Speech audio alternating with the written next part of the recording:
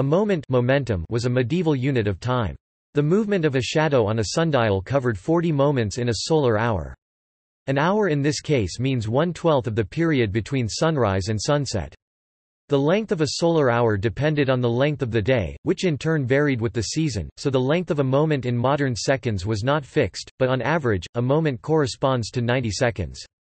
A day was divided into 24 hours of both equal and unequal lengths, the former being called natural or equinoctial, and the latter artificial. The hour was divided into 4 puncta, quarter hours, 10 minuta, or 40 momenta. The unit was used by medieval computists before the introduction of the mechanical clock and the base 60 system in the late 13th century. The unit would not have been used in everyday life.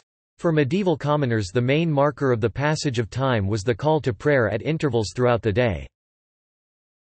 The earliest reference we have to the moment is from the 8th century writings of the Venerable Bede, who describes the system as 1 hour.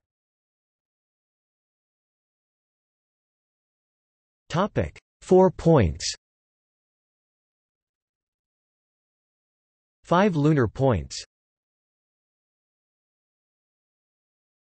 10 minutes. 15 parts equals 40 moments. Bede was referenced 5 centuries later by both Bartholomew's Anglicus in his early Encyclopaedia de Proprietatibus Rerum on the properties of things, as well as Roger Bacon, by which time the moment was further subdivided into 12 ounces of 47 atoms each, although no such divisions could ever have been used in observation with equipment in use at the time.